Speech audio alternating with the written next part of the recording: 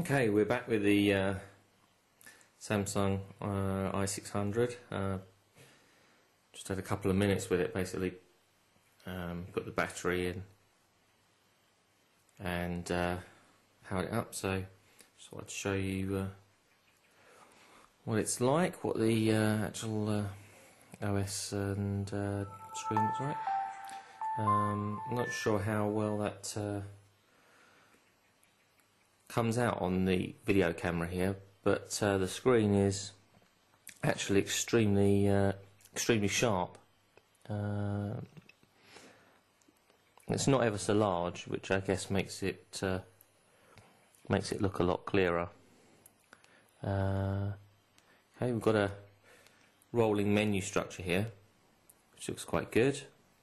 Let's see what we've got on here. We've got now playing, recent songs, my photos, profile settings, appointments, contacts, calendar, I guess, voicemail, this message center, missed calls, SMS, Outlook email, favourite numbers, and back to now playing. That's notice there's a media player soft button there, which is quite nice. So have a quick look in the start menu, not forgetting, of course, this is a smartphone, no touch screen. Let's have a look at the settings in here. Icons look fairly usual and normal for smartphone. Nothing out of the ordinary here. Oh, Pixel Viewer. Samsung seem to install this on a lot of their smartphone devices for viewing images, Word documents, slideshows, and so on.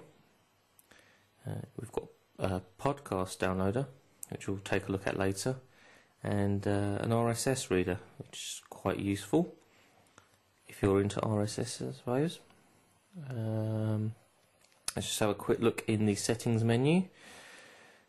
It's fairly standard fare.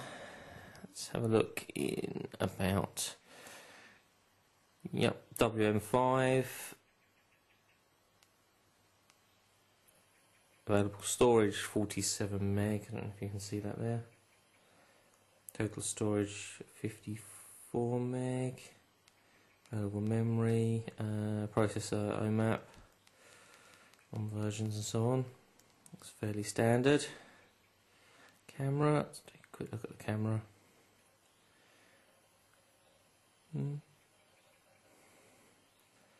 Well, to me it doesn't look too bad. We'll take some shots of that and obviously post those up and let you know what we think of those.